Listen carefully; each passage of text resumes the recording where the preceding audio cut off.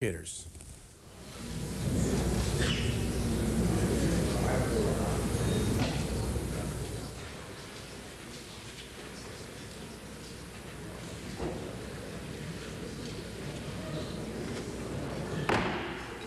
This hearing will come to order. I would ask unanimous consent that the co-chair of the House Task Force on the Year 2000 problem, the Honorable Connie Morella of Maryland, chairwoman of the House Science Subcommittee on Technology, chair today's meeting. Without objection, so ordered. Thank you. Thank you, Mr. Davis. I want to welcome all of you. In the past 3.5 years, my Science Committee's Technology Subcommittee and the Government Reform Committee's Government Management Information and Technology Subcommittee, chaired by Steve Horn of California, who incidentally couldn't be here this morning, we have been engaged in the review of the year 2000 computer problem with a series of joint hearings and initiatives.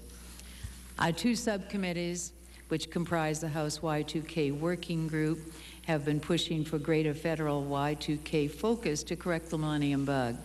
And since we first began our oversight hearings, we've seen vast and significant progress from our federal agencies. In most instances, Y2K was finally mandated as an agency-wide priority. Management leadership was required where previously there was none, and we're very pleased with the results we've seen. We have been comforted by the actions of a great majority of federal agencies, but unfortunately, with only 63 days remaining before the January 1, 2000 deadline, there still remains some concern about certain agencies, especially with regard to their contingency and day one plans. To be fully prepared for Y2K, every organization must ensure that their day one strategies are ready and that practical contingency plans are in place. Contingency plans provide assurance that a federal agency has covered all predictable possibilities to ensure that its mission-critical operations can continue without disruption. A day one strategy provides a comprehensive set of actions to be executed by a federal agency during the last days of 1999 and the first days of 2000. For those who may have watched the recently concluded World Series on television, you may have seen an advertisement teaser for an upcoming network movie on Y2K. In an effort to hype the movie and to create interest in viewers, in the teaser, an ominous voice boomed, "Y2K, what if they're wrong?" Despite its questionable entertainment value, I think the movie is the one that will actually have it all wrong. One of the most effective methods, however, to survive the movie's hype and to calm any fears that may result is for federal agencies to have effective contingency plans and day one strategies that provide all Americans adequate assurances our federal government will not be adversely attacked and affected by Y2K. Recently, the Office of Management and Budget, OMB, provided guidance to assist federal agencies in preparing day one plans. These plans are prepared for finite time frames, like the end of December through early January, to help mitigate any problems that may arise. They should address the full scope of agency activity that will be underway during that period. For example, agencies must prepare to mitigate the impact of possible failures in internal systems, buildings, and other infrastructures. Furthermore, the plan should include agency efforts to assess the Y2K impact on its business partners, such as state and local governments, in delivering the federal programs. I'm pleased to welcome representatives of a number of federal agencies to discuss and review the status of their contingency plans and day one strategies. And I look forward to the testimony from the Social Security Administration, the Department of Defense, the Department of Energy, the Internal Revenue Service, and the Postal Service. And in our first panel, we will hear from the General Accounting Office and the Office of Management and Budget. And it's now my pleasure to recognize the ranking member on the Subcommittee on Government Management, Information, and Technology, the gentleman from Texas, Mr. Turner. Thank you, Madam Chairman. I want to commend you and Chairman Horn, the chairman of my subcommittee, for your diligence in trying to be sure that we are ready in the federal government for January 1st of 2000. We all know that the public faces some risk that critical services provided by both the government and the private sector may be disrupted by the Y2K computer problem.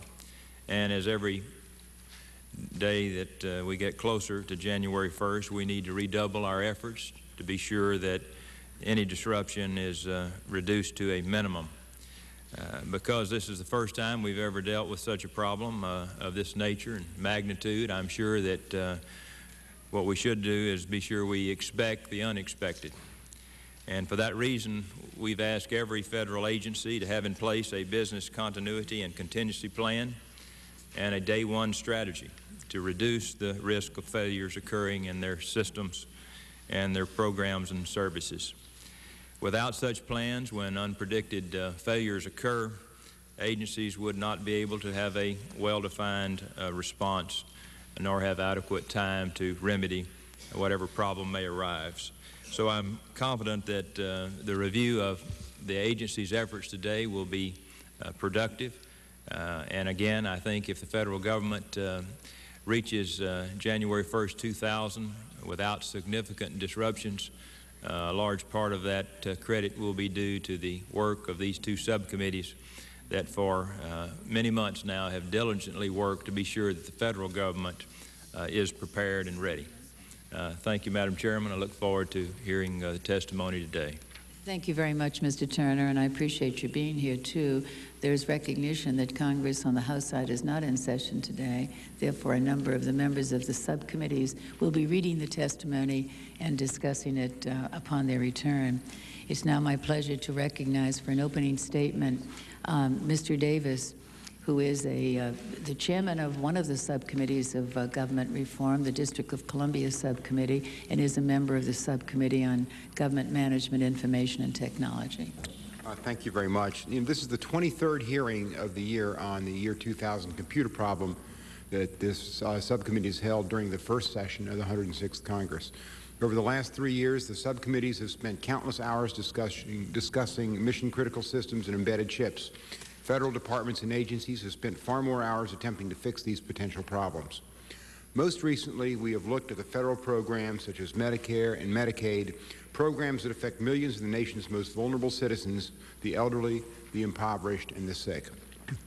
But now, with only 63 days remaining until the January 1st deadline, it's time to talk about the contingencies, the what-ifs. What if, despite the best efforts, some computers fail? What if they continue working but spew out erroneous data? How prepared are federal departments and agencies to cope with these possible situations? What are their plans? What are their plans for day one, the critical days leading up to midnight January 1st and the days immediately afterwards? I'm concerned to hear that the Internal Revenue Service has found some unsolved problems with its inventory. Could other federal agencies find similar discrepancies? Because frankly, the IRS, under their leadership, at this point, I think is one of the most progressive in terms of dealing with computers and the like. They have got the head of the IRS comes out of that industry. Clearly, we need to have a candid discussion on contingency plans today, and we need to ensure that the federal government and the services it provides will not fail, whether the date is December 31st, 1999 or January 1st, 2000. Thank you. Thank you, Mr. Davis. And now, as we usually do, we will swear in our witnesses, and on the first panel, Mr. Williamson and Mr. Spatilla. Do you testify that the statements that you're about to give are the truth, the whole truth, and nothing but the truth? I do. The record will show that that the panelists have sworn to tell the truth. And now, as is again our tradition, we'll give you each about 5 minutes approximately to give your testimony, knowing full well that your entire testimony will be included verbatim in the record. And so we'll start off now as usual Mr. Williamson, I don't know how many hearings you've been at, sir, but you really have been a stalwart. We feel that you're part of the committee. Thank you, Mr. Williamson. Thank you, Chairwoman Morella, Ranking Member Turner, Congressman Davis. Thank you for inviting GAO to testify today on Y2K, business continuity and contingency planning, and day one planning. As requested, I'll briefly summarize our statement. We've previously testified on the importance of Y2K business continuity and contingency planning. No one knows exactly for sure what the rollover period will bring, and therefore such planning is essential to helping ensure continued agency operations in the event that disruptions occur. Over time, we've seen major improvements in the federal agency's efforts in business continuity and contingency planning. For example, in early 1998, we testified that several agencies reported that they planned to develop contingency plans only if they fell behind schedule in completing their Y2K work. By contrast, less than a year later, in January '99, we testified that many agencies had reported that they had either completed or had drafted contingency plans. These improvements continue.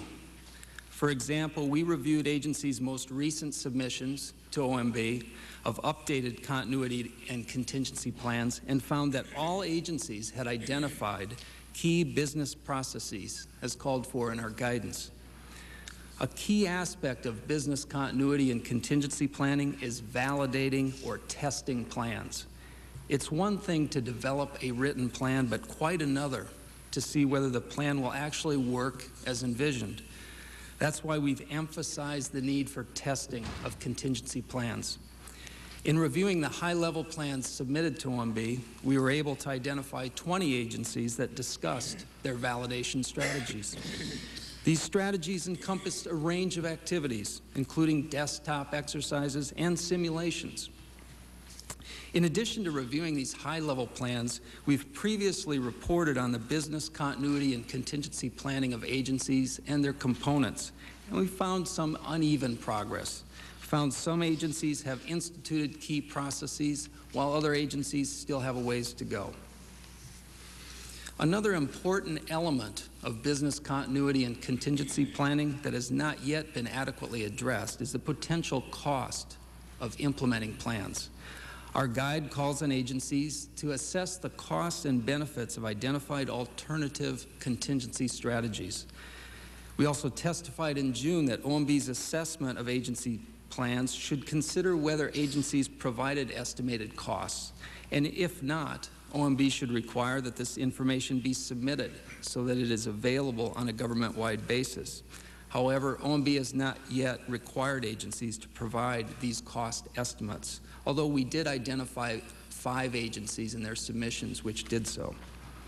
Regarding day one planning, earlier this month we did issue a guide to assist agencies in implementing their strategies. And briefly, the objectives of a day one strategy are to, 1, position the organization to readily identify year 2000 induced problems, take needed corrective actions, and minimize adverse impact on agency operations and key business processes. And secondly, it's very important that the organization be in a position to provide information on their Y2K condition to their top executives, other business partners, and to the public. Our guidance provides a conceptual framework for helping agencies address those objectives. For the day one plans that were due on October 15th, OMB asked agencies to address 7 key elements. Elements such as a schedule of activities, contractor availability, and communications with the workforce and communications with the public. Our review of the submissions found that about 40% of the agencies addressed all required elements. Another important part of day one planning is ensuring that the day one strategy can actually be executed. Therefore, day one plans and their key processes and timetables should be reviewed and, if feasible, rehearsed.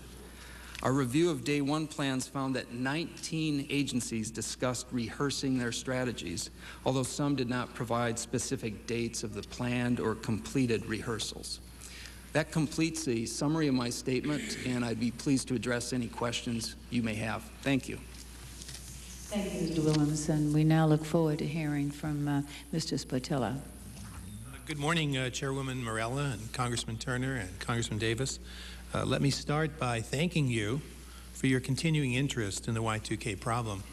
As I indicated to you in my testimony on October 6th, your early and continued involvement in this issue has made a dramatic difference in the federal government's preparedness.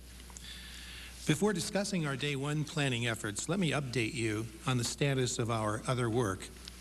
As of October, the agencies report that 99% of federal mission-critical systems are compliant, an increase from the 98% that I reported earlier this month.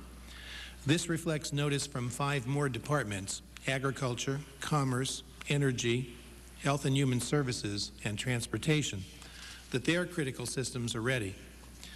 Although a small number of critical systems are still not quite done, in all cases, the agencies involved have assured us that they will complete their work before the end of the year. Moreover, they all have contingency plans in place for these systems. Compared to where we were just last year, this is a huge accomplishment.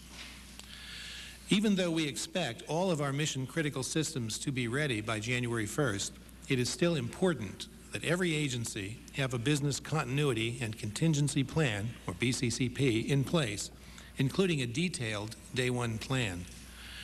These plans describe the steps each agency will take to prepare for the 1st of January.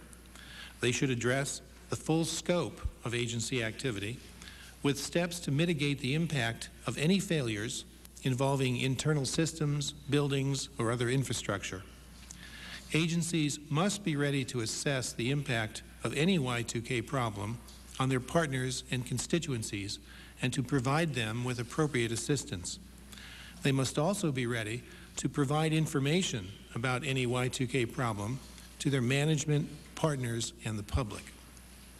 As GAO's Day 1 guidance notes, effective Day 1 planning will position an agency to identify year 2000 induced problems, take corrective action, and minimize adverse impact on agency operations and key business processes. We are working closely with the agencies and GAO to share information about how best to develop effective plans.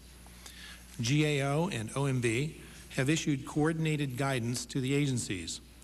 My staff has reviewed agency plans and is working with agencies to improve those plans. We are all learning as we go. The work we are asking agencies to do has never been done before. In an organization as large and diversified as the federal government, there is no one-size-fits-all solution. And given this challenge, the agencies have responded well. Based on our initial review of agency plans, we believe most large agencies are on track. While they need to add more detail to the plans, most do address all of the critical elements of effective Day 1 planning. A few of the larger agencies have had more difficulty. Here we have engaged them at a senior level to ensure that their efforts improve. I have already spoken personally with several agencies to see that their plans are revised to address our concerns. OMB staff are following up these discussions with each agency individually. While a few of the small and independent agencies have done excellent work, a number of them have provided incomplete plans or none at all. To help speed their work, we are meeting with them next week. We will have 1 or 2 of the agencies that provided excellent plans describe what the plans should entail. I note that GAO has agreed to participate in that meeting as well. Their work has been invaluable to agency progress in this area. After further work with the agencies, we will ask them to provide us with revised plans next month. From our review of existing Day 1 plans, we are beginning to see some patterns of best practices. The importance of good communications cannot be underestimated. If unforeseen problems arise, agencies must be able to communicate with their workforce, their partners, and the public. Assuring the ability to communicate is so important that a redundant communications capability should be put into place. The best plans provide a detailed schedule of activities that will take place during the rollover period. They anticipate the sequence and timing of such activities as shutting down computer systems and bringing them back up, checking their viability, and contacting key business partners. The best plans ensure that the right personnel will be available at the right time, whether on duty or on call, and whether on or off-site. Such personnel may be contractors or employees and may include building technicians, computer programmers, telecommunications experts, program staff, contracting officers, legal counsel, public affairs staff, and senior management. Finally, we are aware that the Y2K transition is an opportunity for those who might want to disrupt agency activity, whether mischief makers or those with criminal intent. The best plans describe additional steps to guard against such security risks, whether to facilities, personnel, or systems. We are all on a learning curve here. As we identify other best practices, we will share them across agencies. Such cooperation will continue to be essential to our success in preparing for Y2K. We are entering the home stretch of our year 2000 efforts. As in any race, it is time to begin sprinting toward the finish. Day one plans are the critical last piece of our preparations. There will be no let-up in our efforts during the remaining 63 days. Thank you for the opportunity to continue to share information with you on the administration's progress, and I would be pleased to answer any questions you may have. Thank you, Mrs. Potilla. I am particularly pleased having both of you here because you have been partners in trying to make sure that the federal agencies, as well as the outreach and end-to-end testing, has been taking place. As we start our questioning, I'll start off with Mr. Williamson. In your statement, you mentioned several agencies at risk of not having solid, well-tested contingency plans, including the IRS, that will be testifying today, Federal Bureau of Investigation, Drug Enforcement Agency, Agency for International Development. I'd like to have you tell us what you see the real-life consequences of not having plans ready. To the extent that agencies do not have contingency plans and continuity plans ready, and to the extent that those plans haven't been well tested, those agencies run the risk that in the event that disruptions occur, their responses to those disruptions will be more ad hoc and chaotic in nature, rather than very well planned with a clear roadmap on who's to do what and when and who to report to on what is going on. That is the whole basis of having these plans in place and testing these plans. To the extent that that isn't there, we do run this risk of an untrained response that is a more ad hoc in nature that may not be the right response. And therefore, the response may not address the Y2K problem that may have occurred. So the planning is critically necessary, even though that may not be the end either. I mean, there may be some other implications and consequences resulting from it, but far better than to have what could happen without those contingency plans. You mentioned also in your statement the Y2K risk facing state-run programs. This concerns me greatly, like Medicaid and unemployment insurance. Again, what are consequences of not having those plans ready?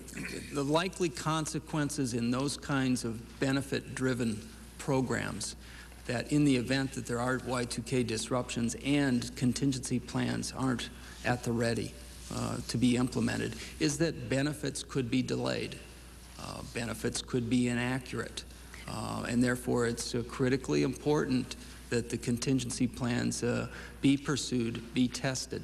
I'm more optimistic, actually, in this area now because of some of the fine efforts of the lead federal agencies and almost all of the states in understanding that this is a critical issue, and they are beginning, even those states that were lagging behind are beginning to address this very forcefully. So I think there's room for much more optimism, even compared to just a few weeks ago. agencies should not be advising the public, should they, of possible consequences in terms of enlightening them? Or I think agencies have to be make a very reasoned decision on what they announce to the public and what they don't. As a side note, many of the business continuity and contingency plans in day one strategies do have some level of classification for official use only. One of the reasons for that relates to something you had mentioned early on. There's a security risk here to the extent that agencies publish too much information about what they plan to do in the event of a Y2K disruption. So that's something that I think agencies have to make a reasoned decision on what's appropriate to put out and what's not. I think the bottom line is making sure that those plans are in place, that they have been tested, and that all the agencies are poised during the rollover period to address any disruptions that may result. Thank you.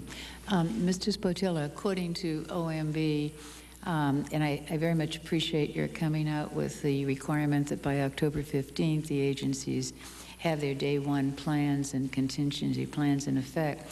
But according to OMB, day one plans should include specific data, such as personnel that should be on call or on duty.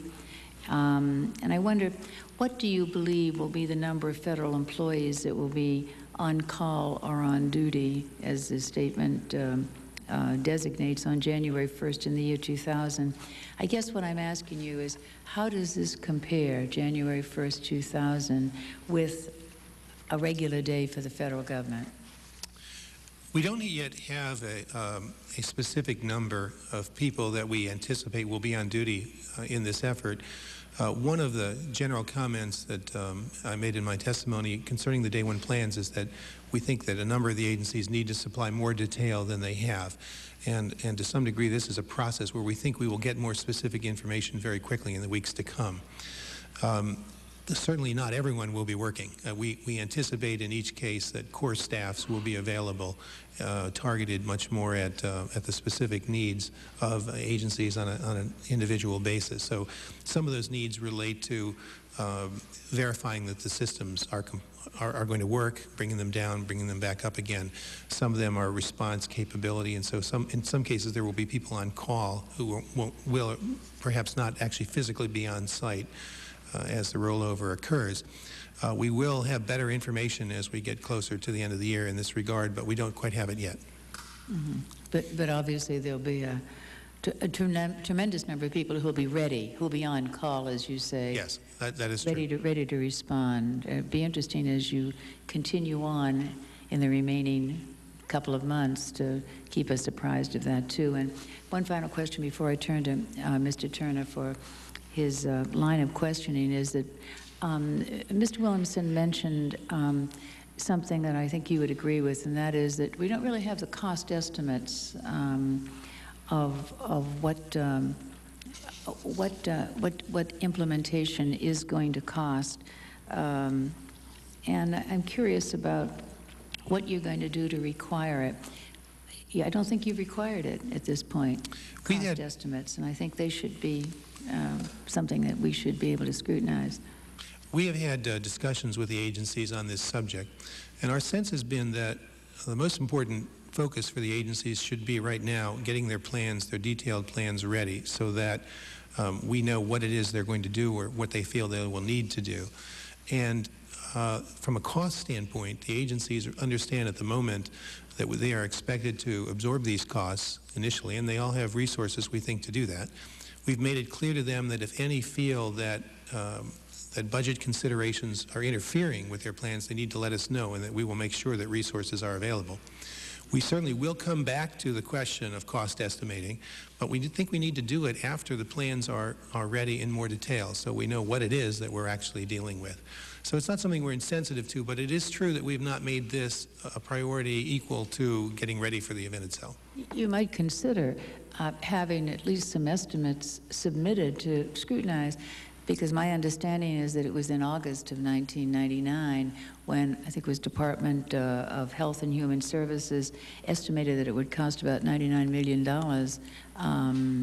to implement a contingency and day one plan. Well, I think that we will, in fact, ask for estimates. We've gotten some of them in, actually, already. We've encouraged agencies to give us estimates as they are ready to do so. And I think as we proceed closer to the end of the year, that is something we will be asking of them. Right, thank you. I'm now pleased to recognize Mr. Turner for his line of questioning. Thank you, Ms. Morella. In my opening comments, I made reference to the fact that we probably should all at least put ourselves in a state of mind where we are ready to expect the unexpected.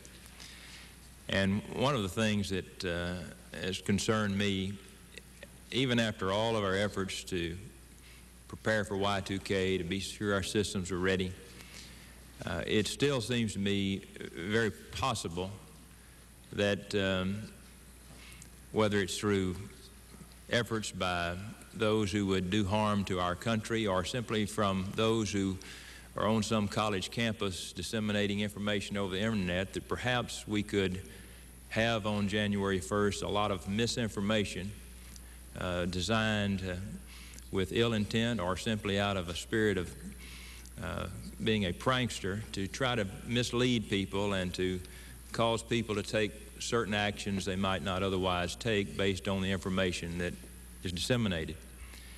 And I was wondering, and perhaps both of you could address this, I was wondering whether or not we have considered, or perhaps Mr. Koskin in his efforts has considered, creating some type of rapid response team that would act as a clearinghouse as we enter the new year to provide a source of credibility regarding misinformation or information that may circulate, whether it be over the internet or through some other medium, about the existence or non-existence of Y2K problems. And when I suggest that, it seems to me that that type of panel would need to be people of some renown who bear credibility, perhaps a three-member panel of people who would be the spokespersons regarding Y2K problems, so that if somebody, we in our office, Madam Chairman, I know you get the same kind of email I do. There's always some kind of rumor circulating on the internet about something the government's about to pass or put a tax on the internet or something like that, and we all end up writing these letters back saying that's just a rumor, there's no basis, there's no legislation pending on that subject. And it just strikes me that on January 1st there is a possibility that some may try to circulate misinformation that might cause people to take actions that otherwise they would not take, and that if we had a panel in place of credible individuals through which all of that information could clear, and then they could turn to the agencies and turn to the private sector to get the truth, and then be in a position to respond through the media regarding what are the facts, that perhaps we could avoid some problems that might otherwise occur. Have we given any thought to that, or has any of the efforts of Mr. Koskin been directed in that way?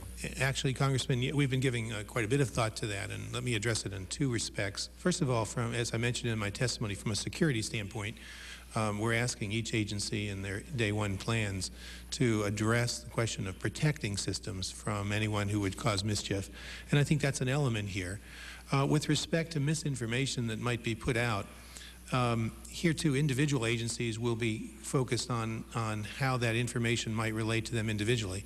In a coordinated way, the Information Coordination Center, John Koskinen's effort, of the President's Council on Year 2000 Conversion, does have a plan for collecting and exchanging information in this area, working closely with their private sector coordinators and others throughout the government and state and local government as well, to be in a position to verify what information is true and to be able to disseminate it. So the coordination center, we think, will play a key role in terms of overall coordination, even though we are also looking at individual agencies to be prepared to address agency-specific concerns.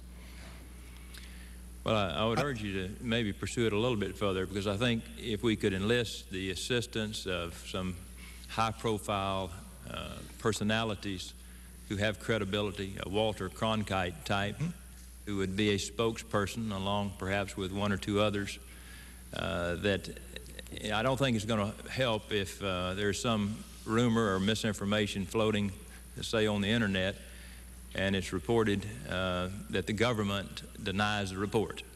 Unfortunately, we all know the government oftentimes does not have the credibility that we might need. So it would seem to me if we could attach a personality to that effort that would have the trustworthy and would be known to be trustworthy by the American public, that perhaps we could avoid some problems that otherwise might occur. Well, I think that's a very constructive suggestion, and we'll certainly bring that up with John Koskinen and see what can be done in that area. Thank you. I have no other questions. Thank you. What are you going to be doing, Mr. Sportilla, on that day? Where are you going to be? I think I will. Actually, I've asked my staff to tell me where they think I should be. Never leave yourself so wide open. And I'm certainly making myself available to be right on duty here. But we're trying to refine whether that would be. I'm trying to determine whether that would be positive or negative in the view of the people that are actually going to be dealing with our problems. But I appreciated Mr. Turner asking that question, because as we go on, I'd like to find out, specifically how that ICC is going to operate. Yes. But I have a question, the same question actually for both of you. IRS is going to be a witness on our next panel, and recently IRS reported that the poor quality of its computer inventory poses a high risk to its Y2K effort. I quote that exactly. That was quoted in a letter to Mr. Archer, the chairman of the Ways and Means Committee, and it says the quality of the IRS's inventory currently poses a high risk to the Y2K effort. Therefore, my question to both of you is, in your opinion, what can be done to, or what can the IRS do to mitigate that potential Y2K problem, those failures? And does the IRS have a practical contingency plan in place? They'll have an opportunity to respond, but I wanted to hear from you before we dismiss this first panel. Well, one, Chairwoman Morella, I think it is of concern to hear a major federal agency still talking about a term inventory at this late date. And so I think there is reason for concern. I know that in testifying related to IRS, I did as far back as February of '97. I know they have a far-flung information system structure, many of their systems out in the field, many of the systems homegrown. So it is a difficult endeavor to get a handle on all of those.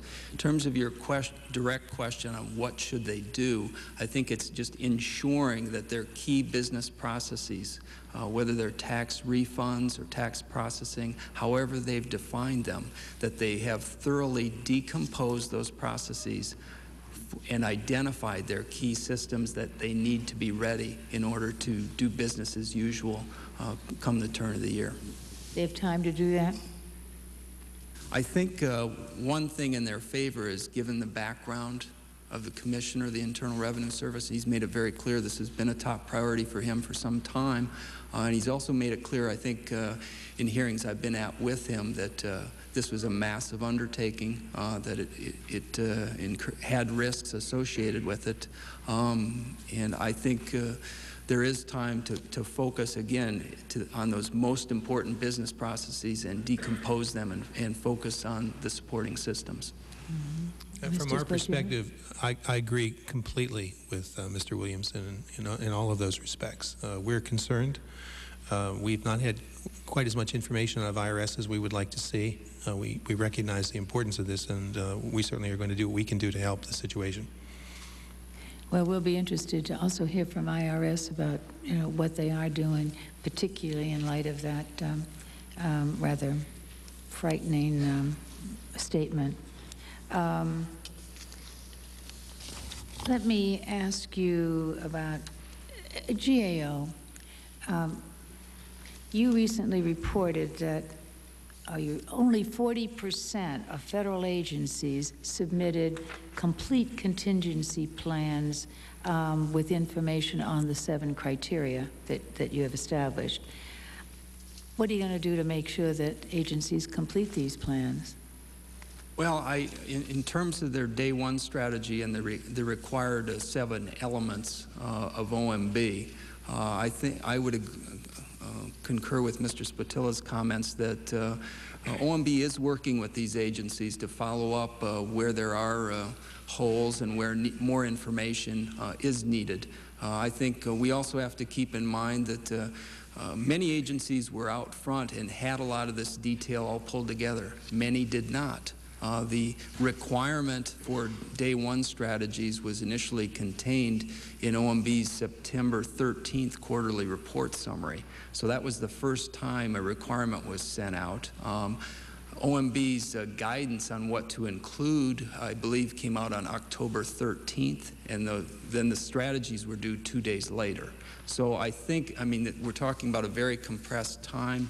I think we have to give the agencies that did get a late start some recognition that they have time to improve, but this has to be a top priority at this point in time. I think OMB shares that view, and through our reviews and evaluations, we have not seen evidence of agencies resisting this entire concept. What they don't have in many cases are all the details worked out yet, and that's what they have to focus on now. Well, I know that GAO was the one who suggested that OMB come up with the criteria, which they did so well, established the October 15th deadline. Now, in light of the question that I asked Mr. Williamson, which is directed to you now, do you have another deadline that you have established where you say you now must get the responses, your contingency plans, in effect by another deadline? Well, we have done actually proceeding on 2 levels. One, individually with agencies based on what they have submitted to us, or in a couple of instances what they've not submitted to us, to work with them to get this fixed. We've also, as I mentioned, asked them for, we will be asking them, we've told them informally that we will be asking them for a new updated report next month. So there is going to be a new November deadline for them. That has not formally gone out yet, but they've all been advised that it's coming. Our priority has been working with GAO and working with the agencies to get these plans in their proper shape. It appears as though they may be working very long days in order to do it, and I think you should set an early November deadline for that too. We intend to. I guess I just have one more question so we can get on to our next panel, and know that you have always been available to respond to other questions that we may submit. Another day one strategy requirement is to include data on contractor availability. Do you believe that this requirement is being followed, being overlooked? Because I think it's exceedingly important, and we've discussed it at a number of our other hearings, exceedingly important for interoperability and for the successful operation of many of the federal mission-critical systems. What have your investigations revealed thus far with respect to federal contractors? In taking a look at the strategies that have been submitted thus far, it's a bit of a mix. Some of the agencies have addressed the issue, know where the availability is. Other agencies are still working on this. I think this is a fairly critical issue. And it's critical from a couple of respects. One is making sure from a government-wide basis that not everyone thinks they have a relationship with the same vendor, and making sure that that vendor isn't overextended. And then secondly is laying out in specified detail exactly who to contact with that contractor or vendor should disruptions occur. Mrs. Padilla, would you like to comment? Yes, once again, I would agree. I think in general, with most of the agencies, we need more detailed information on this subject. This is one of our observations, is that I think a number of the agencies need to do more in this area. Some have done real well. Social Security, that you'll be hearing from, we think has done an excellent job. NASA and the Department of Transportation have done very well. But there are a number of agencies that we think needed to add considerable detail here, and that's one of the areas we're pressing. This is going to be one of the questions we're going to ask for our second panel, what they're doing, and I'm glad that you're both very aware of it and continue to ask for that response. Just finally, the issue of computer security. This is one, as you know, I think is critically important as it relates to Y2K and even beyond that. How certain are you that the remediation efforts of the federal systems have been conducted by firms that are U.S. owned?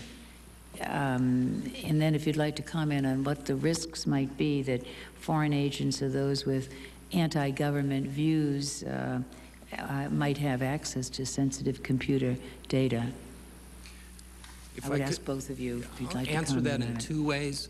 One is to give you my non-scientific answer that I think overall we've been, if you compare what has happened on remediation to what we thought would happen in the 96 or 97 timeframe, we've been a little surprised that more of the remediation work was actually done in-house and by existing contractors as it pertains to federal agencies than we would have thought.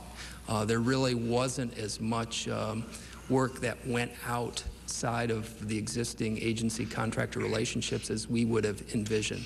That's point one. Point two, we share your concern about security risks. Frankly, we haven't, at this point, done a lot of work. We do have some ongoing work looking at that right now with some high-profile agencies, Federal Aviation Administration, Department of Energy, where we are pursuing that particular issue to see what kind of controls and processes the agencies have in place to address that issue. And thirdly, I think that the executive branch is very, very aware of this particular issue, and it's brought up in almost every meeting I'm in on Y2K over the last couple months. So it is not for neglect of the issue. I think there is some level of concern. I would echo those comments. In general, OMB does not have individual agency information in this regard. We've relied on the agencies and their decision-making process.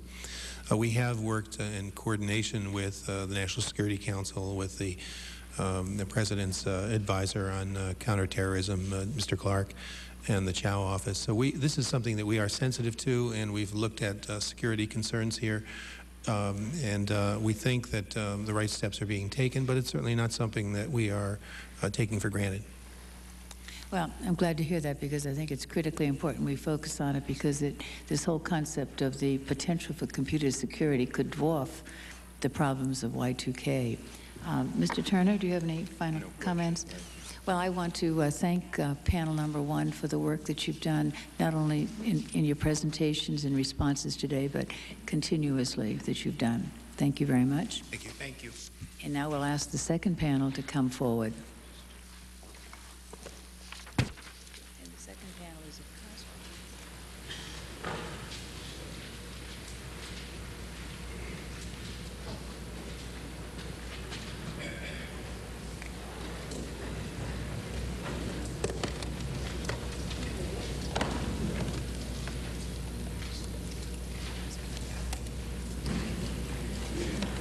Dyer, Mr. Langston, Mr. Gilligan, Mr. Cosgrave, Mr. Lorenz.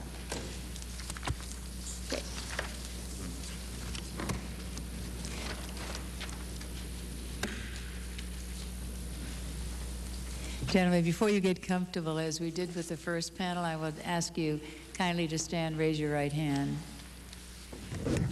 Do you swear the testimony you're about to give is the truth, the whole truth, and nothing but the truth?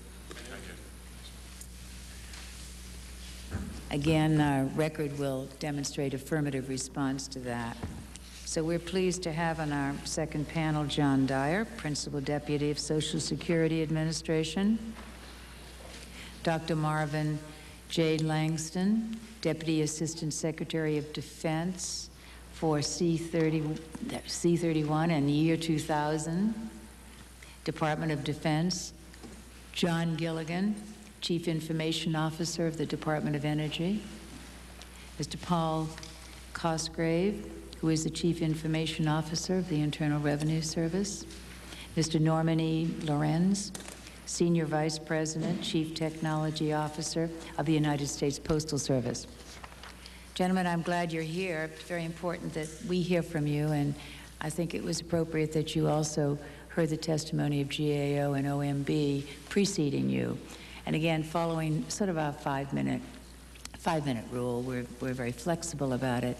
We'll start off and let you know that we will hope to have time for questioning and that your entire statement will be in the record, so you can give us a synopsis if you desire. So we'll start off with you then, Mr. Dyer. Thank you for being here. Madam Chairwoman and Representative Turner, I appreciate the opportunity to discuss the Social Security Administration's Day 1 and business continuity and contingency plans for the year 2000 changeover. As a recognized leader in Y2K readiness, we are confident that our monthly payments to 50 million people and the earnings records of 145 million workers will not be affected. However, in the case of the unexpected, we are prepared. To begin with, all of our mission-critical systems are certified as year 2000 compliant, along with all of the state disability determination systems referred to as DDSs. Additionally, joint testing of payment files and direct deposit procedures have been successfully completed, and the Federal Reserve Board testing with financial institutions includes Social Security transactions. Lastly, as far as trading partners, Treasury and the Postal Service are also on board to handle ongoing and incoming exchanges.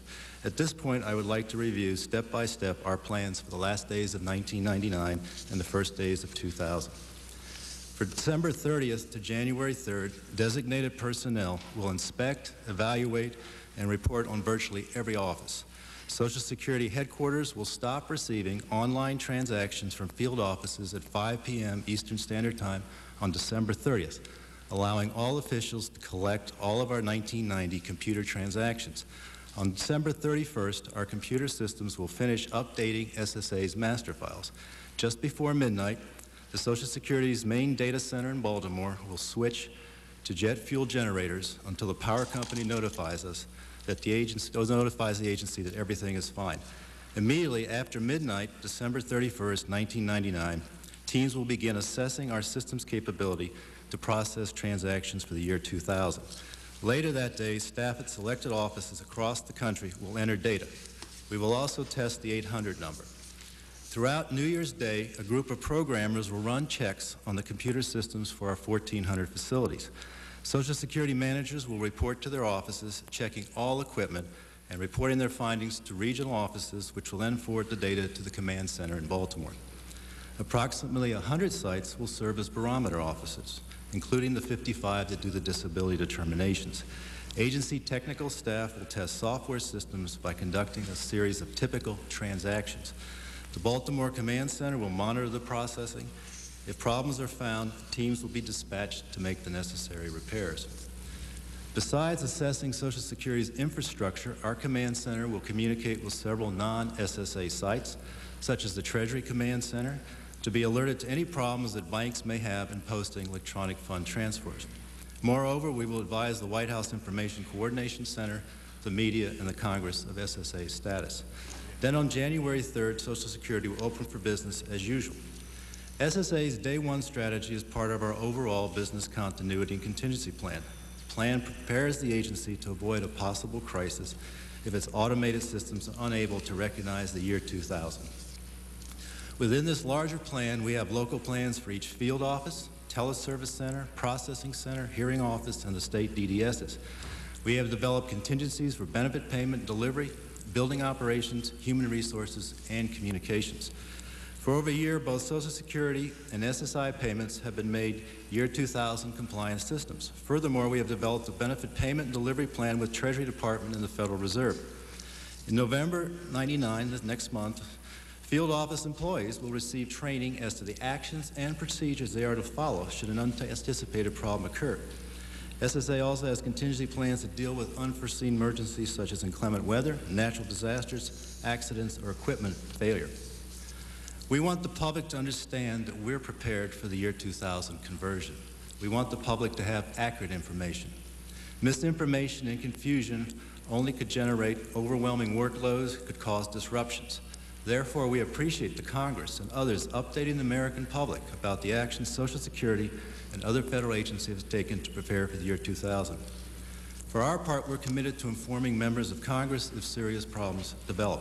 If a service to any of our local offices is interrupted and contingency plans are implemented, the manager of the effective office will call the congressional office with specific information on how we'll provide service to the congressional representative, congressional office, and to constituents normally served by that office. In fact, on September 23rd, we sent a letter to the Congress outlining these steps and listing the names and phone numbers of the managers in each local office with your state responsible for calling you.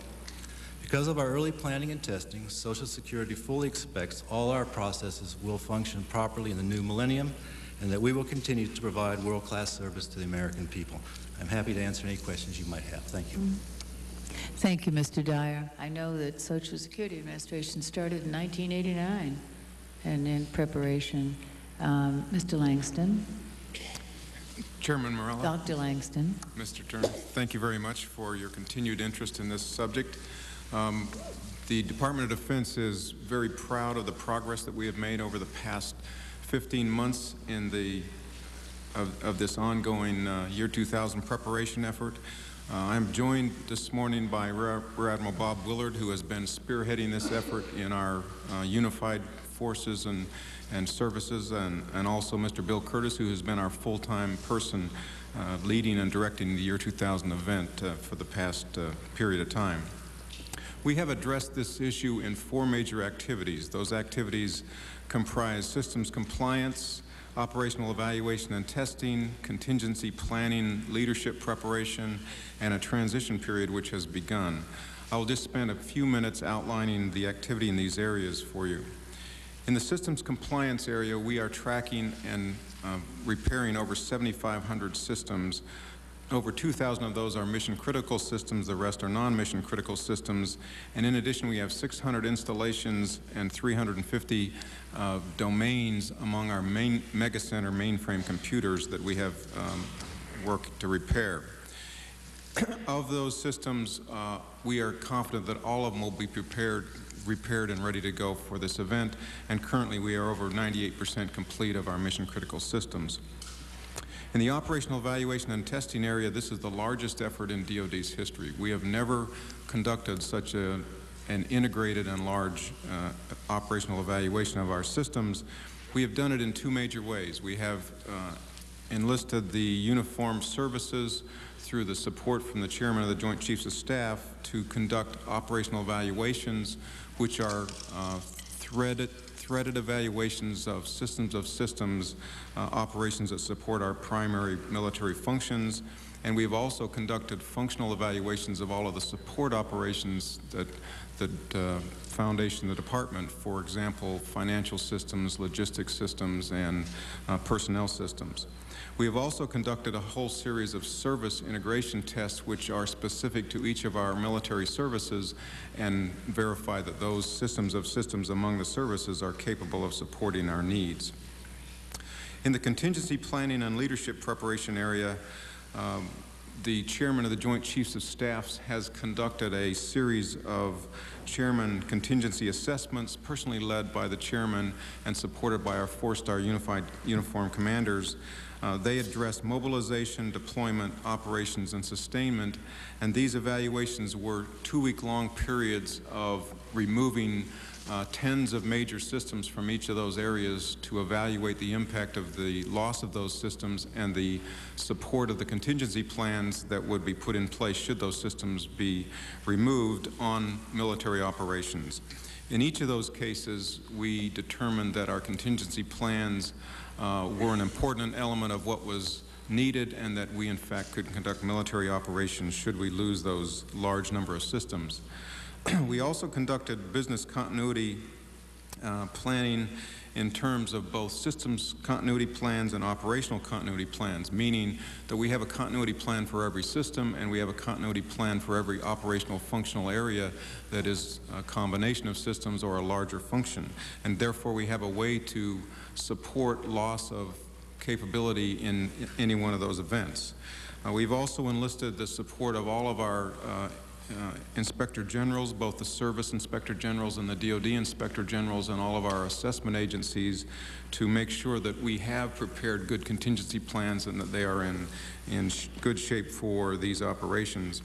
And finally, in preparation for our leadership, we have conducted a series of tabletop exercises which were literally day-long workshops that prepared the senior leaders to explore an enormous amount of unknown what-if types of questions to determine how we would operate the department through any kind of unknown surprise events. Finally, the fourth area is a transition day one operations period, which we did begin in September, the 1st of September, and we will operate through the 1st of March or the end of March of this coming year. A major part of this activity has been the preparation of a consequence management plan to help all of our warfighting commanders and base commanders understand how they can respond to situations and external requests from the department for aid and support throughout the United States or other nations in the world. And in that process, we have also established a posture level instruction which allows across 5 posture levels each of our commanders to understand how we are postured and how they're to respond specifically to those posture levels. For example, in this consequence management activity, our first priority, as Dr. Hamry, the Deputy Secretary, has reiterated several times, is to support national command authority or military operations in any form. Our second priority is to support standing operations. Our third priority is to support civil authorities and public health and safety, and our fourth priority is to support civil authorities in support of economic or national quality of life. These are all well laid out and detailed plans which we continue to refine wherever we find the need for such. Finally, I would point out that we have had an ongoing operation with foreign nations and our NATO allies with a large amount of effort concentrated on the Russians and their interaction with us for early warning events and for mitigating any nuclear mishaps or missteps related to nuclear weapons. We are currently planning to put in place our Center for Year 2000 Strategic Stability in Colorado Springs. We have conducted successful negotiations with the Russians for them to participate in this event. They will be arriving in Colorado Springs on the 22nd of December and working with us through the 15th of January for that particular operation. So in conclusion, I would suggest that we have conducted a very extensive activity over this past year. The activity actually transformed when Secretary Cohen and Dr. Hamry tasked the uniformed commanders and the undersecretaries of the functional support areas to be personally responsible for the operations and mission continuity through this period of time. I believe that it's fair to say that the department literally does contingency planning all the time because of the nature of our business. We do continuously report activities on a 24/7 basis throughout the normal year, and the year 2000 event for us is a significant event that we do not take lightly, but it does fit directly into our normal operations, and we feel that we will be ready and prepared to support any national security situation throughout this period. Thank you. Thank you, Dr. Langston. Mr. Gilligan, pleasure to hear from you, sir. Thank you, Madam Chairwoman Marella and Congressman Turner. I welcome this opportunity this morning to discuss the Department of Energy's contingency, business continuity, and zero-day plans. As Chief Information Officer for the Department of Energy, I am responsible for the oversight, coordination, and facilitation of the Department's ongoing efforts to address year 2000 issues. The Department has made great progress since the last time we testified before this subcommittee in June of 1998, and I am pleased to be here to discuss our progress with you. Achieving 100% year 2000 compliance has been one of Secretary Richardson's top goals for the department. When I joined the department in October of 1998, the department was the recipient of a failing grade on its year 2000 progress from this committee, and turning around the year 2000 program was my highest priority. As you are aware, we were able to rapidly improve our progress to a B grade in early 1999. I am pleased to report to you today that 100% of the department's 420 mission-critical systems are year 2000 compliant and have approved contingency plans, and that the department is more than 99.8% complete in remediating over 200,000 non-mission critical systems, embedded chips, telecommunication systems, data exchanges, and workstations. The department has taken a phased approach, similar to other large government agencies, to its year 2000 preparation activities. Phase 1 of our program focused on remediating the department's 420 mission-critical systems and approximately 200,000 non-mission-critical systems. Phase 2 focused on implementation of additional risk reduction and mitigation measures to help ensure that no department mission is compromised due to year 2000 transition, and development of business continuity and zero-day plans to ensure the continuation of the department's core business processes in the event of a year 2000 related failure. Phase 3 of our program is now focusing on refining our business continuity and zero-day plans that we have developed. This will ensure that we have clear processes to deal with potential year 2000 induced problems, and that we have identified individual roles and responsibilities for monitoring, evaluating, and responding to year 2000 related events across the department. As I mentioned earlier, Phase 1 of our year 2000 program is nearly 100% complete. During the course of our Phase 1 year 2000 activities, the department has also focused particular attention on the systems that protect the health and safety of our public, our workers, and the environment. As of the 1st of October, all of our more than 540 health and safety related systems are either year 2000 compliant or year 2000 ready, and we will continue to focus close attention on these systems.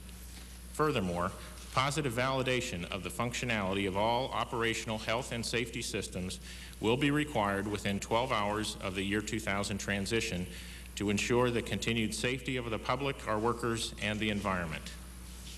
Phase 2 of our year 2000 program is almost fully complete as well. During Phase 2, we focused on the implementation of additional risk reduction and mitigation measures to help ensure that no departmental mission is compromised due to the year 2000 transition. We have conducted external, independent verification and validation of the year 2000 remediation efforts, as well as end-to-end testing for all mission-critical systems and health and safety-related systems with year 2000 date-related issues. I am pleased to report that external IV&V and end-to-end testing activities are complete for more than 99% of these systems. Phase 2 of our program also focused on developing business continuity and zero-day plans to ensure the continuation of our core business processes in the event that year 2000 failures occur. Due to the complexity and diversity of the department's missions and activities, and the recognition that the year 2000 transition poses a unique risk for each site, the department required business continuity plans for each of our 42 sites. Sites have exercised their contingency and continuity plans during Phase 2 of our program. Our first formal readiness exercise was conducted on April 9th and resulted in lessons learned and best practices on contingency planning. On September 8th and 9th, 42 sites participated in our second year 2000 exercise. Sites tested failure scenarios and their planned response to year 2000 related events, rehearsed their zero-day procedures, and tested the department's procedures for reporting year 2000 events to our headquarters.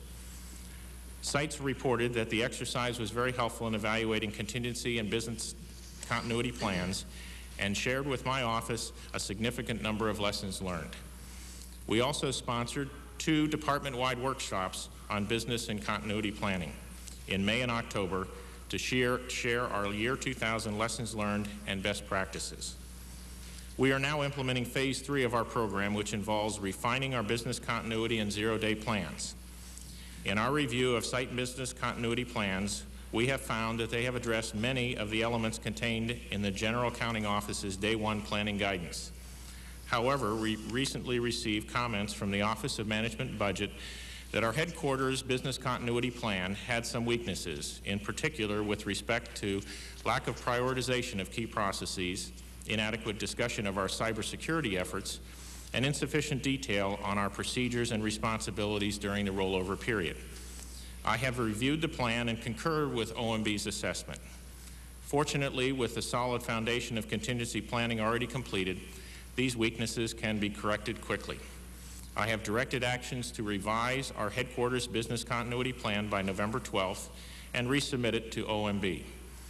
However, even after November 12th, we will continue to fine-tune our plans to reflect final staffing decisions and the results of year 2000 preparation drills within the department and with the President's Information Coordination Center. At the department's headquarters, our zero-day procedures include the coordination of the Department of Energy as well as national and international energy sector year 2000 monitoring and reporting activities.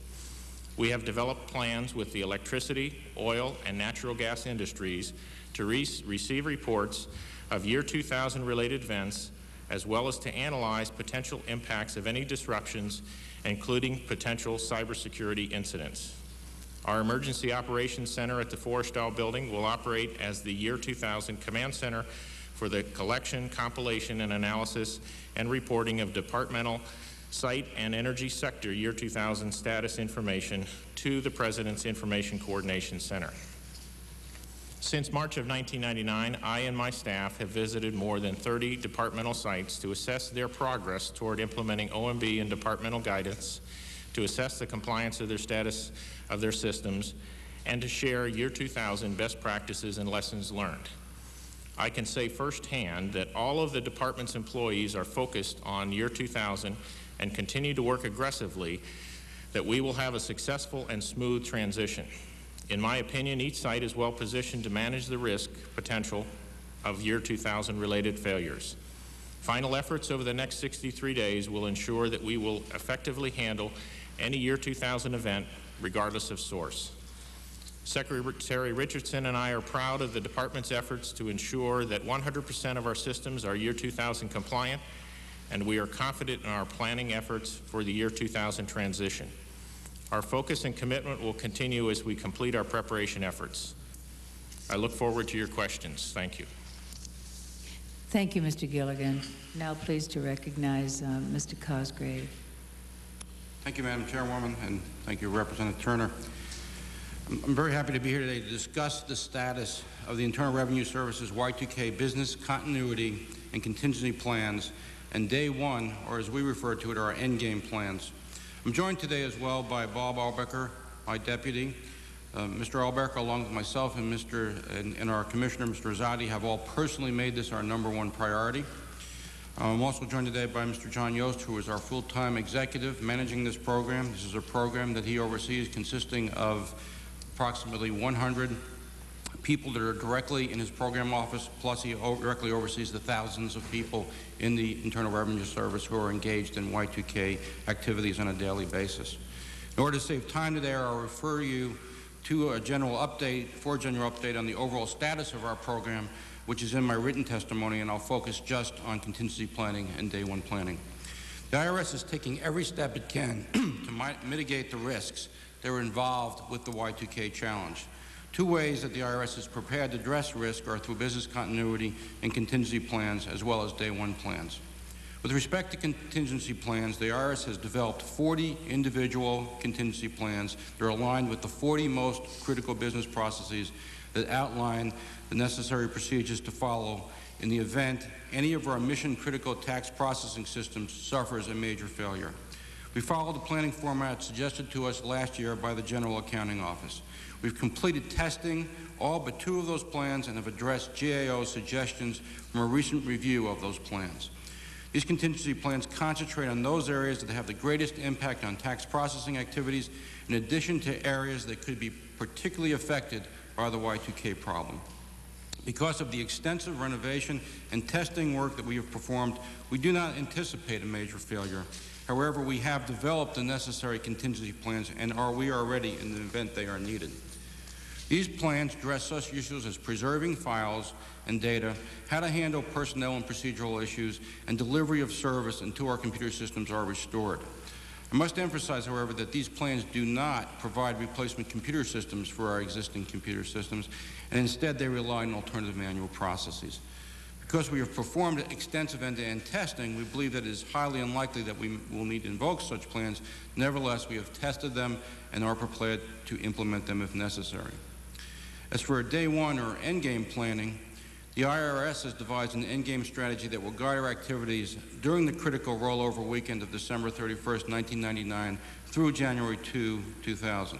The endgame strategy builds on our current information system problem reporting and resolution processes and identifies specific validation checklists to be used during the rollover weekend. The plan also recognizes a unique problem facing the IRS. This problem is a result of the annual startup of the filing season, which this year occurs simultaneously with the Millennium Rollover Weekend.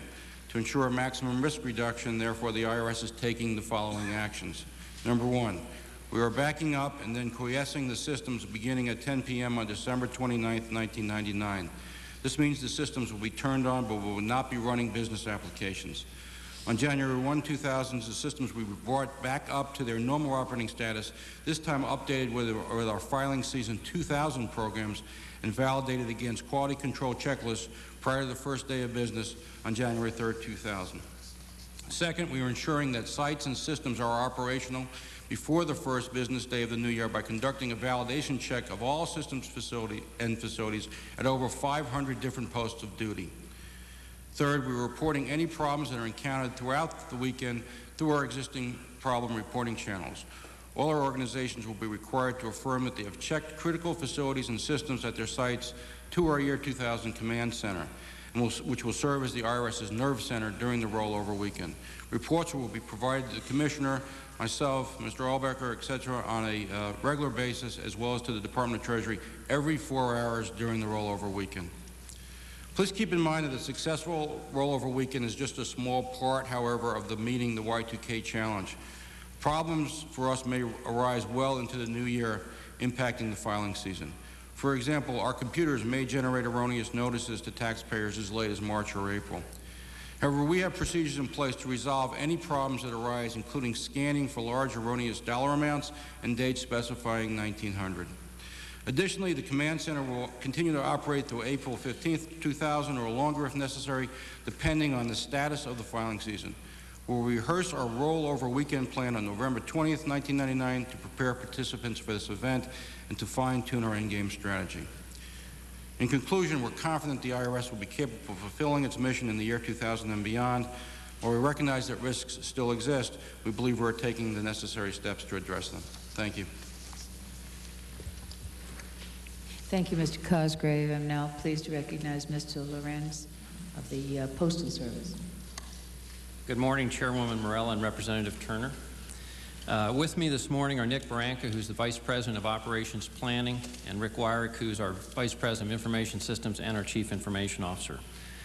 I'm pleased to report this morning that we have completed all the technical work on our mission-critical systems, including independent verification, testing, and implementation of a system freeze. We began testing our mail processing equipment in 1998 and extended to other sites last year. In August, at our Merrifield, Northern Virginia site, we started a 6-week test of critical mail processing equipment. This equipment ran continuously in a year 2000 calendar mode in live processing equipment, testing all equipment types and all mail stream. This facility manages 5 million pieces of mail a day, and we have experienced no problems. We have also created plans to protect against potential disruptions of other systems and processes. We do this every day. In the last 2 weeks, we've dealt with Hurricane Irene in Florida and the Hector mine earthquake in Los Angeles. Locally, last year's storm in Montgomery County, we had 48 of 60 Montgomery County delivery units that were without power, and we delivered mail. I know at my home in Bethesda, all 3 days that we were without power, I got normal mail delivery, even though I had to walk outside to read it. Our business continuity plans and contingency plans are building on our experience and formalizing our response to disruptions, both internal and external. Our continuity plans deal with the external infrastructure. Our internal contingency component plans deal with the internal infrastructure, all the way from timekeeping to mail processing. Our plan includes working with customers, with other federal agencies, and particularly in delivering benefit payments to the American people. We anticipate that some of the mailers may divert electronic communications to hard copy mail. With that in mind, we're holding the enlarged infrastructure that we have normally for the holiday season, including staff transportation and sorting capability through January. So what is day one going to look like for us? First of all, it's going to be business as usual, but prepared for whatever might occur. Robust day one plans are developed to preempt any kind of problems. Systems are in place to identify, report, track, resolve any Y2K issues. Communications internally with customers, employees, and all stakeholders. We have emergency communication capability. Our Network Operations Center has been converted into an internal ICC. Our National and Field Operations Centers will operate 24/7 to assess USPS status and provide resource and decision support.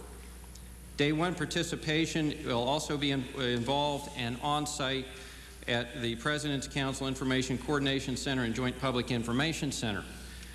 In the last meeting of the President's Council on year 2000, the chairman, Mr. Koskinen, recognized us as the early warning beacon. We are the only ones that go everywhere every day, and we'll be very happy to perform in that role. Our plans, number one, have been focused on this as a business problem, and we have three very simple goals: to protect our customers and by delivering the mail, to protect our employees, their safety and their pay, and to protect our business by collecting the money due and paying those that we owe. We have also implemented a heightened awareness to security problems.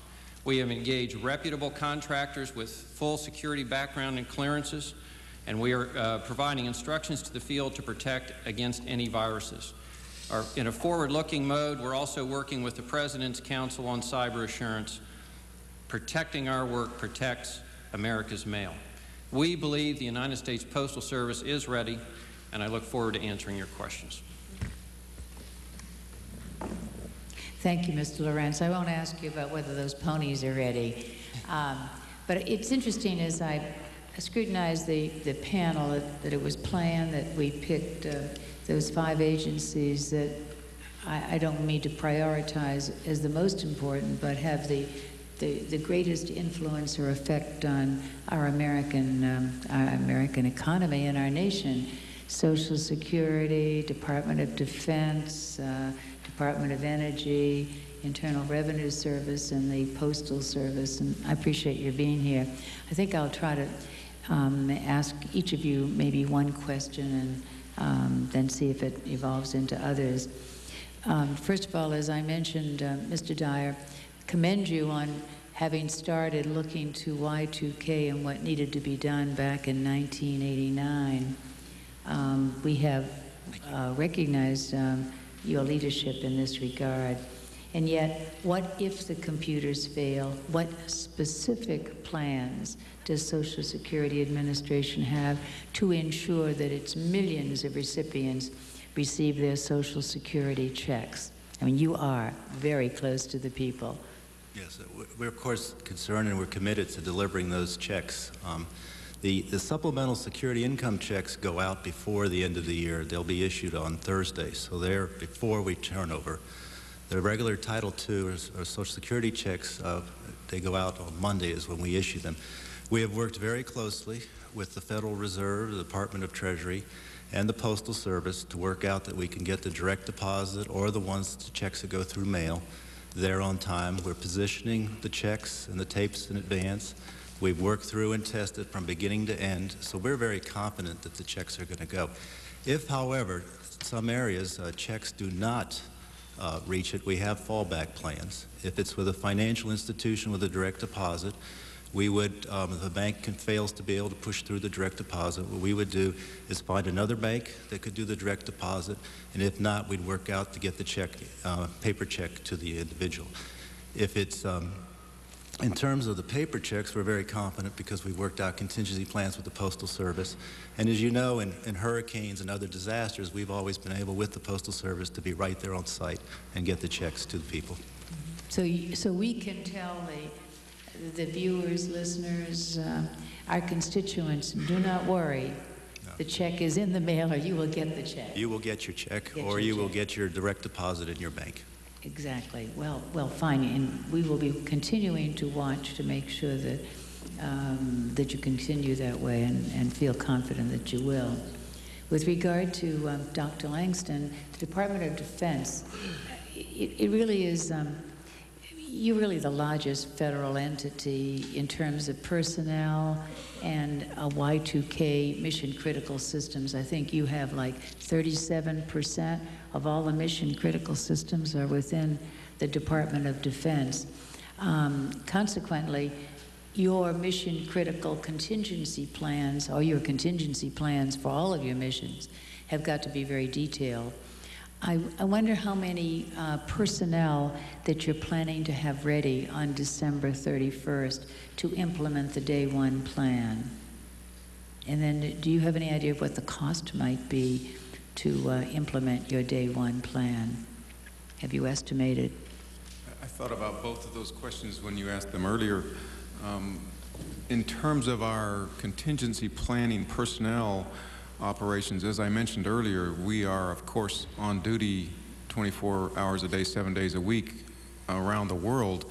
That operation is actually just being augmented by folks that support the year 2000 systems. So in other words, we have compiled detailed lists of technical experts or operational experts that support any of the contingency plans. Those names, telephone numbers, all the contact points have been established.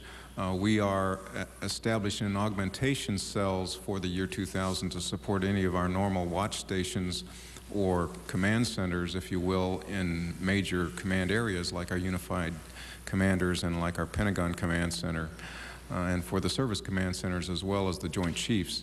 In terms of I do not have an actual number for you. My estimate is that we will be operating 5 to 10% more personnel in an on-duty status than we normally operate. In terms of how much money we have spent to support contingency planning, we of course continue to report to OMB the expenditures for Y2K. Our most recent report, I believe, specified that we will spend, by the time we're through with this transition phase, about $3.6 billion on the year 2000. My estimate, although I do not have this broken out exactly in the reports, is that approximately 25% of our effort has been towards consequence management, contingency planning, or preparation other than the remediation and testing events that we have conducted. Do you think that money, that you could find that within your budget? Could we have found that money? Have you thought about finding that money within the budget that's already been allocated?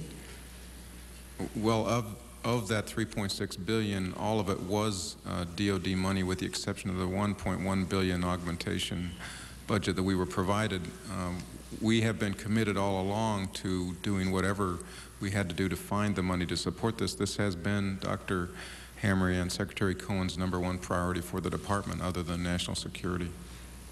So your financial planning has been done satisfactorily up to this point? Yes, ma'am. All right.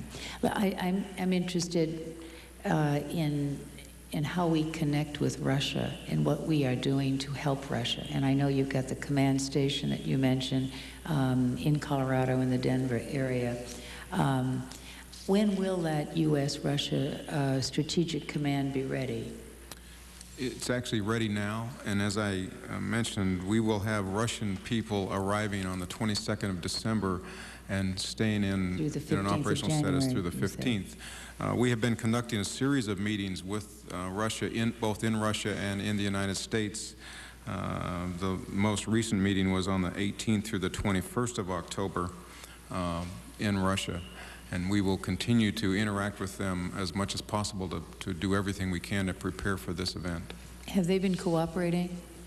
Yes, ma'am. They have been very cooperative, with the exception of the period of time through the Kosovo operations when we were, for political reasons, stopped for this activity. Do you have any interface with the other, as they call them, the NIS, the newly emerging states?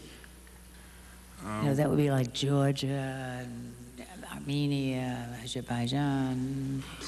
We have not had extra activity associated with those folks. We have had a large host nation support interaction ongoing. We cooperate and work with the State Department on that, and we have also been working with all of our NATO allies in support of their preparations for these events. And our local base commanders, wherever they reside in foreign countries, are working with those local organizations to ensure the support, or verify as much as possible how much support we will get through this period of time. That has been part of our host nation support activity. You have a tremendous task, and I commend you and want you to know that we really want to help whenever we can, and stay with it. With regard to Mr. Gilligan and energy, I'm curious. This afternoon I'm going to be going to the Nuclear Regulatory Commission for the swearing in of the new director. And I'm just wondering, how do you, Department of Energy, coordinate with the Nuclear Regulatory Commission to ensure that our nuclear power plants will be ready for the year 2000? I know that it's not within your jurisdiction, NRC specifically, but your interconnection. The Nuclear Regulatory Commission, as you know, has the regulatory and legal authority over the domestic nuclear power plants, and so they have been issuing guidance, and that guidance has been implemented within the plants. We have been monitoring those activities through two means. One, we have a relationship with the North American Electric Reliability Council, NERC, which has been assigned lead domestically for electricity and to coordinate the Y2K activities. As the nuclear plants are part of our electricity generators, they are being monitored through the NERC reporting activities, and those activities are then reported to us. Second, we have established a relationship. We actually have an ongoing relationship with the Nuclear Regulatory Commission. We have participation in their emergency operations facilities, and we are continuing to track their progress, and we expect that one of the key partnerships that we will have during the rollover will be with their command center. As well, we will have Nuclear Regulatory Commission participation at our energy sector desk in the Information Coordination Center. Mm-hmm. I think you also said in your statement that you have found that you are all 100% compliant? For our mission critical and health and safety systems, that's correct. Mm-hmm. That's great. How about your liaison with the contractors? Would you like to comment on that? Sure. As you may know, the Department of Energy is structured where we have very heavy reliance on contractors. And so of our roughly 120,000 employees, a little over 110,000 or about 110,000 are contractors. And so we have a in-house, if you will, a body of contractors, and it has been those contractors that we rely on day in and day out who have done the vast majority of our Y2K remediation activities. We have brought in external independent verification and validation contractors to help oversee the process to ensure that we were getting objectivity, and that's worked very well. We only have isolated incidents where we have brought in new contractors for the purpose of doing Y2K remediation at our sites. So you feel the selection of your validation crew is adequate for total assurance that the contractors are following through? We believe that this was critical to our process because of the potential danger of a contractor who does this work day in and day out potentially missing something. We required the external and independent verification and validation. We defined a process for conducting that. We defined a reporting process that went through line management at each of our sites for each of our mission critical and health and safety systems. And so this became a very important part of our confidence building through the line management chain that our remediation activities had been done properly. And I'm pleased to report that we found very little discrepancies or items of concern in our independent verification and validation. Mm-hmm. Oh, glad to hear that. Mr. Turner has been very kind to let me continue to ask each of you a question, then I'll turn to him. And Mr. Cosgrave, you knew we're coming to you with regard to what I had posed to the first panel and that letter that was written to Bill Archer on October 15th that you reported that the quality of your computer systems inventory currently poses a high risk to the Y2K effort. You addressed it a little bit in your statement, your oral statement. I just wondered if you'd give us an update of the status to complete the inventory process. I wonder when it will be completed. Why did it take so long? I mean, were there some glitches here that if you could go back, you would have changed? How would you adequately plan contingencies in the event of, if given the fact that you're still determining the systems that you now have, how would you adequately plan contingencies in the event of a Y2K problem or failure? Thank you for asking the question. Let me try to answer the questions. Let me try to hit them all. I need to first explain some background on this. Tracking inventory in a large enterprise such as the Internal Revenue Service is a major problem for any large enterprise. It's significantly more difficult for us because of the highly decentralized nature of the way the Internal Revenue Service has historically operated, and frankly because of the level of detail at which we are now trying to track this data. I don't think the second problem is different for, frankly, anybody else on the panel or anybody else in private industry based on my 25 years of working in private industry. We were made more difficult by the highly decentralized nature. To give you an example, though, of how complicated this is, we have recognized this actually as a material weakness within the Internal Revenue Service dating back to 1984, so it's been recognized as a 15-year-old problem that we still haven't been able to solve. This time, for Y2K purposes, we are tracking about 800,000 items in our inventory, 800,000. And to give you an example, we would track every PC, every piece of equipment, every piece of software that is on that equipment, and for Y2K purposes, we have to track every release version of every piece of software that's on every computer. So it gets extremely detailed when you're up to 800,000.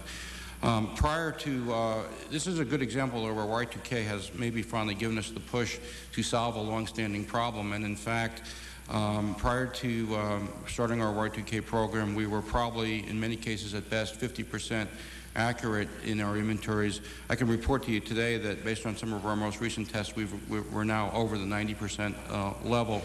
However, there still are issues. We have a three-step process in place right now to bring this together and make sure it's in place not only for January 1, but also for October 1, which was a critical date for establishing a valuation purpose for the fiscal year for financial purposes. So we're working both those problems simultaneously for the financial records as well as for the Y2K inventory. We're addressing the problem now with three specific actions. We're doing an on-the-ground, wall-to-wall inventory in all our computing centers, all our service centers, and 11 of our 33 districts. We are furthermore doing independent verification and validation of those results here at the National Office for all our largest computers, our Tier 1, Tier 2 computers, and doing detailed comparisons between what's recorded from the inventory and what we have actually on the floor. And then third, we have started an independent audit and readiness verification, which is also going out to all our computer centers, all our service centers, and again, 13 of the 33 districts, different ones this time, to essentially make sure that we, in fact, can validate, get to this as close as 100%. What's different now, though, most importantly, is that the CIO and myself is now 100% responsible for the inventory. That was not the case prior to my arrival last July. The inventory responsibility was a decentralized responsibility, and as a result, we were not able to adequately get our hands around this. Longer term, the solution to this problem will clearly be automatic tracking, which we're in the process of implementing, so that, in fact, we can automatically record everything that's on our network. I know the people who are listening and watching would like to know, could IRS computer problems result in more citizens being audited? I'm not sure that that would be a concern. I think from the individual person looking at this testimony, I would think the major concern would probably be around whether they're going to get their refund on time. So we're taking special processes, much like the ones that Social Security described, to make sure that refund checks are processed on a timely basis. Of course, our process for sending out refunds would start towards the end of January rather than the beginning of January. So we have a little more ample time than SSA might to make sure that that's working perfectly. But we go through exactly the same processes that SSA described in working with FMS and the Post Office, et cetera, to make sure those checks get distributed. So I think that is probably the thing that your viewers would be most concerned about. Is there anything that the public should do to protect themselves against possible IRS computer failure? Well, what the public needs to do is what the tax preparers will recommend they do every year, and that is keep tax records at home. I mean, they will need tax records if, in fact, they are summoned in for an examination, and therefore they need to keep good, accurate records like they would any other year. Thank you. I'm going to ask unanimous consent that the bill from IRS sent to Chairman Archer be included in the record. Fine. Objection. It will be so ordered. Thank you. Now for our Postal Service.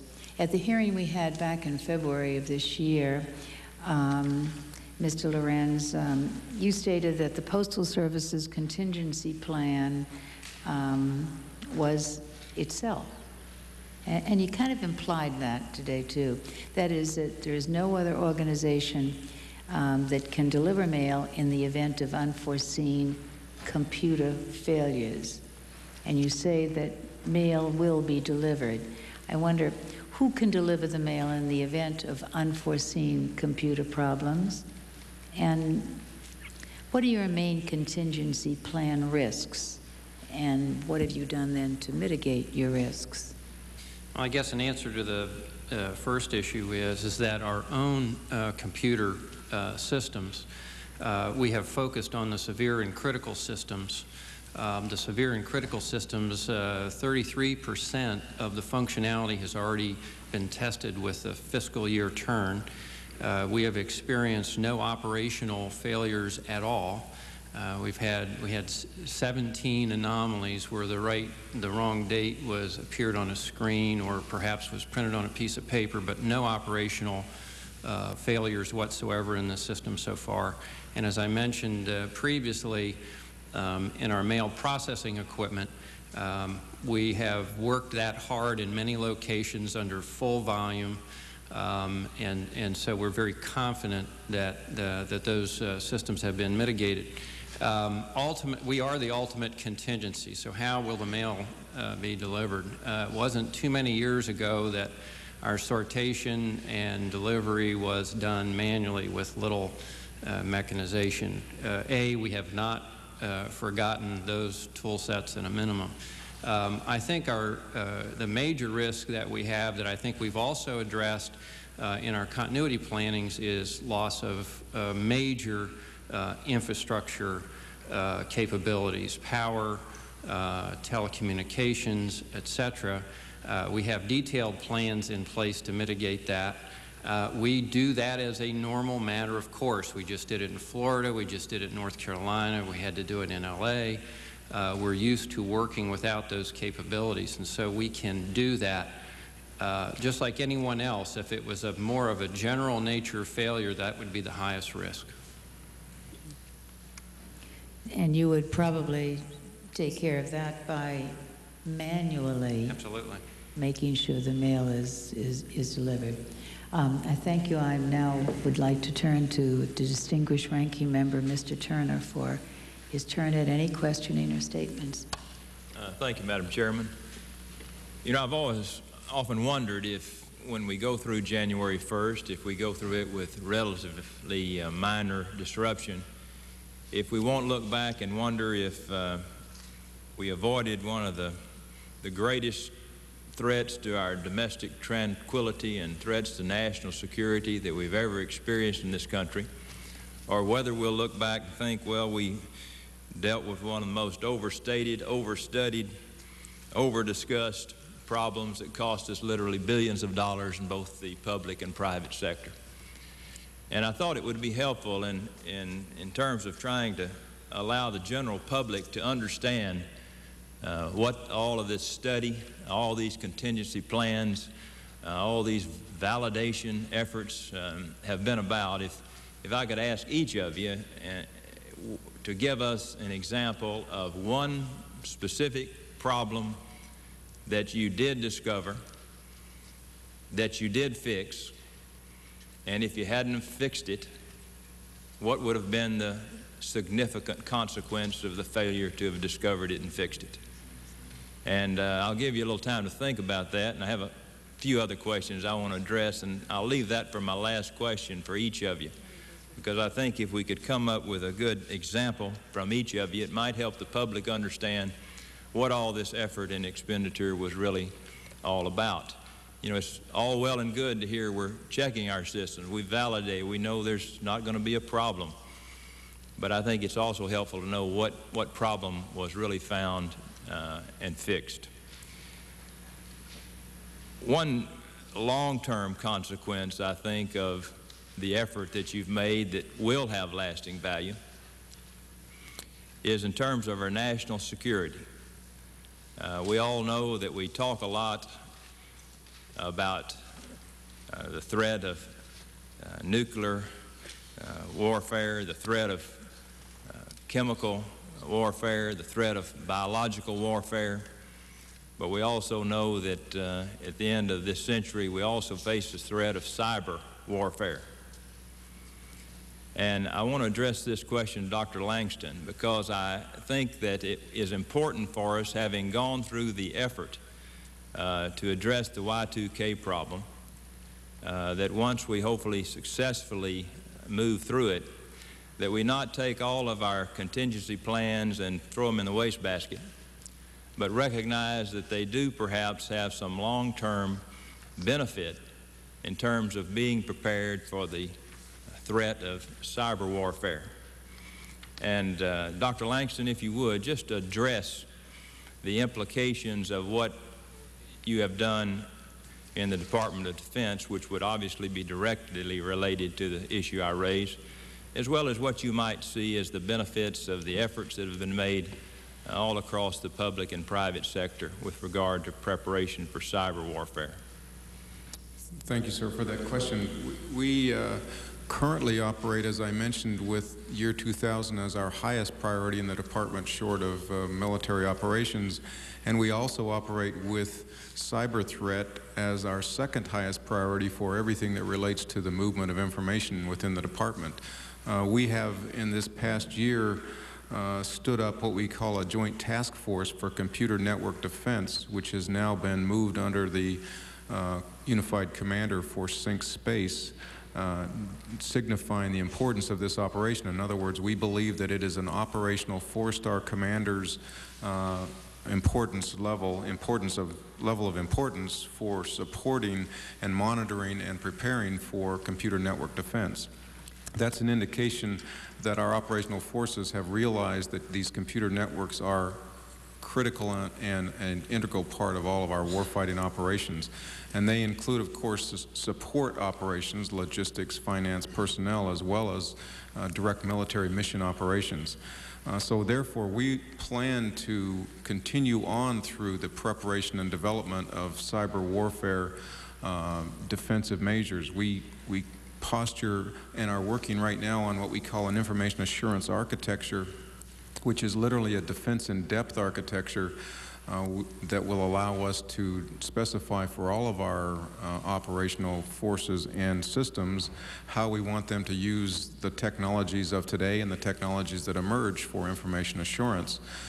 In addition, we have already put policy in place. I'm talking about policy signed out by Dr. Hamry, the Deputy Secretary, to install public key infrastructure. These are encrypted certificates that allow us to understand who it is that is at the end of every computer transaction, both internal to our department and external to the department, and to put these in place in the next 3 years.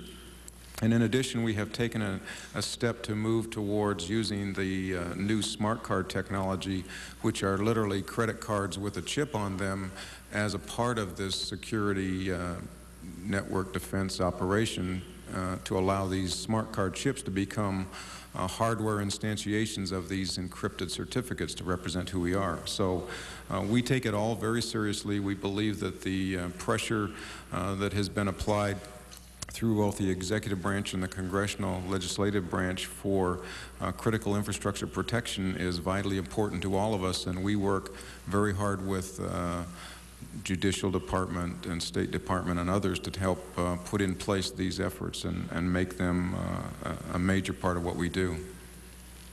It seems obvious to me that our technological superiority, which has caused us to be the world's greatest military force, perhaps is also our greatest vulnerability.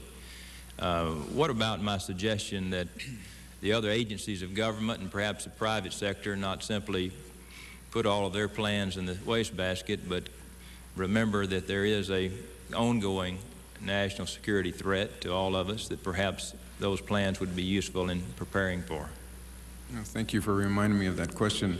I meant to suggest, as we went through what I called our chairman's contingency assessments, where we took major systems offline from our operational forces, in every one of those events, the unified commanders came back and said to the chairman, this was a very useful exercise. It was money and energy well spent. It allowed us to update our contingency plans, and it reminded us that we need to refine and continue to exercise those plans.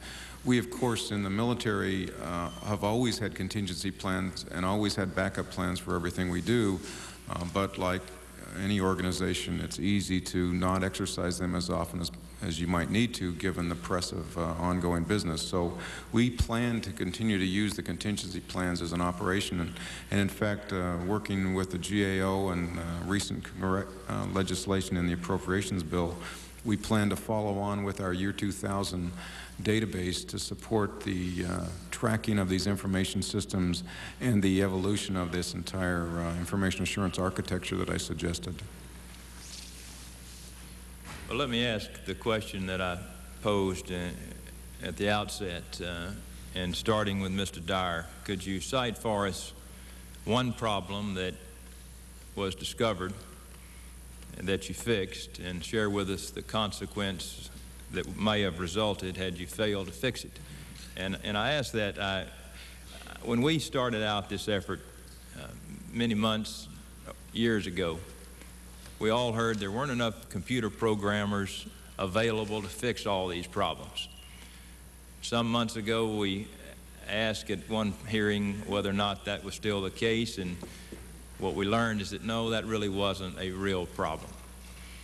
So obviously we've been able to cope thus far with the available personnel. But I still assume that it took many man-hours of computer programmers to check out these systems, and in the process they found some things that they fixed.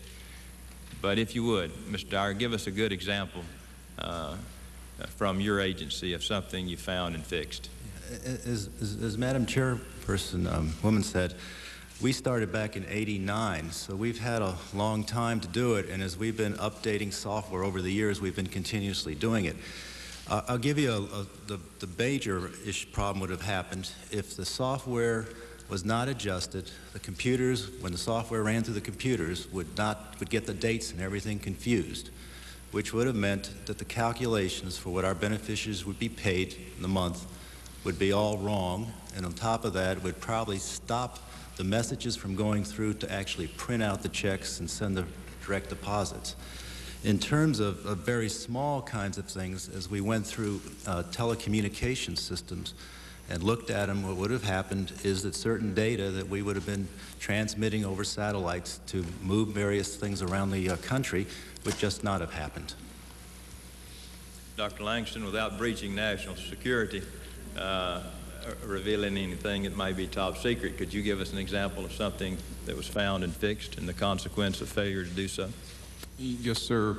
An indication of how critical this has become for us is that many people in the early days of the year 2000 problem dismissed it as not a very significant or real problem. And as each of our folks, including our very senior managers and leaders, have gotten involved with it, they have all become very serious about the importance of it as they've discovered what kinds of examples have come forward. Let me just give you a couple of examples. In our finance and accounting systems, we have literally found that we would not have been able to move money between ourselves and our vendors or through the financial system, and we would have not been able to make payment to our retirees without fixing those systems. In our medical equipment systems, we have found many examples of where we would have not been able to support the medical records or even the medical processes that distributed medical activity to the medical recipients. In a very vivid example, our communication switches, which are commercial switches, but which we purchase over long periods of time, often don't keep them up to date with the latest changes in the commercial switch market. We found over 120 switches that would have gone down during the Y2K period of time. But to replace that entire system with modern technology, so we literally would have not been able to process tax returns. The second example is with respect to security. We've been running a fairly old security environment that was decentralized, like many things at the IRS, and it was very clear that we needed to bring that up to speed and up to date. And so we have made a major improvement in our security environment as a result of the Y2K effort. And the third example I'll give you, and maybe this might be most dramatic,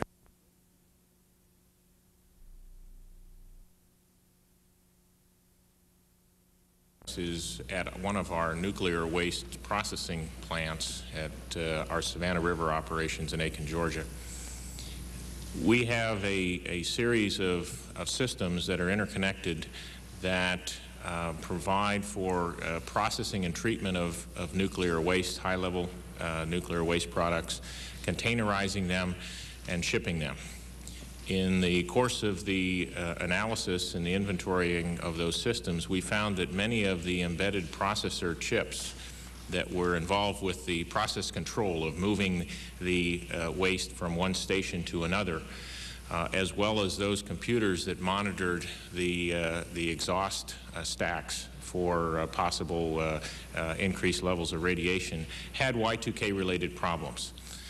Those were, in many cases, easily fixed. In some cases, they required redesign of new special purpose computers in order to be able to fix the problems. And so, and those systems then were installed, and they had to be installed during downtimes of the process so that they would not disrupt operations. Now, many would fear that a possible Y2K failure would result in a nuclear accident. That is not, in fact, the case. In all of those circumstances, what would have happened, the process would have failed, would have triggered automatic shutdown procedures. But the automatic shutdown procedures, while they protect against any nuclear release of contamination, they do cost money, because we would have approximately $3 million a day impact in cost of lost opportunity if, in fact, those systems had not been repaired. So that's an example where obviously there is high visibility because of the nuclear processing. We felt confident, even though these problems existed, they would not have caused a health and safety consequence, but they would have had a fairly significant financial impact if we had not repaired them prior to January 1st. Thank you. Mr. Cosgrave? Mr. Turner, if I may, I'd like to give you three quick examples, all stemming, frankly, from somewhat the neglect in terms of allowing us to have a fairly antiquated infrastructure that hadn't been addressed in a long time. The first example, probably the most important, is we have replaced the entire submissions and remittance processing system that operates in our service centers for processing the tax returns when they come in. The system was, in many cases, 15 and 20-year-old hardware that, frankly, we couldn't even get replacement parts that were Y2K compliant to meet the need, so we had no choice but to replace that entire system with modern technology. So we literally would have not been able to process tax returns. The second example is with respect to security. We've been running a fairly old security environment that was decentralized, like many things at the IRS, and it was very clear that we needed to bring that up to speed and up to date. And so we have made a major improvement in our security environment as a result of the Y2K effort. And the third example I'll give you, and maybe this might be most dramatic to people listening in, is that when our revenue agents went out and visited taxpayers, they were often embarrassed because they were carrying with them either a PC that was a 286, 386 type vintage, and if you don't follow the Intel market, those were issued back in the early 1980s. And quite honestly, that is not adequate given what they're facing when they deal with the taxpayers today, who quite often have much more sophisticated technology. So we have replaced all those PCs with modern Pentium computers, and now at least are on even par with the taxpayers.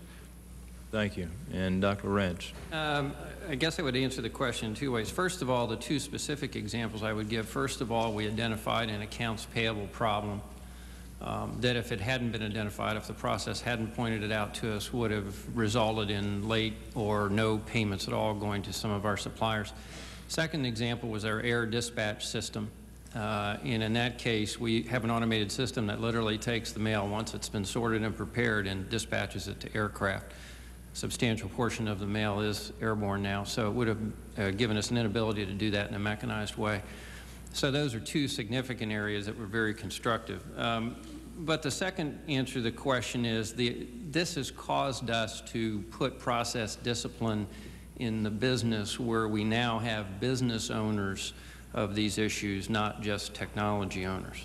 And so we literally have, and we're going to leverage this in how we look at security. So security is not a chief technology officer issue, it's a business issue.